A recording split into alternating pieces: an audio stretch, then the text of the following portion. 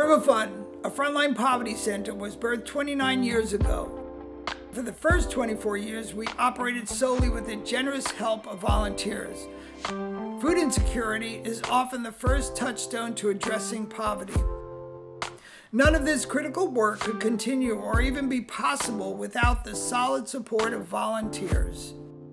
Volunteers are our foundation, as they are for most, if not all, charities serving the public.